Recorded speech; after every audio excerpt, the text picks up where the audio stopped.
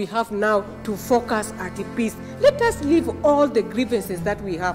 Let's look at the young children. The future of the young ones has been laid in darkness. No going to school, no proper feeding, no proper medication. Children who are born, I don't know how their future is going to be. If we want to be in peace, we have to leave what we call tribe.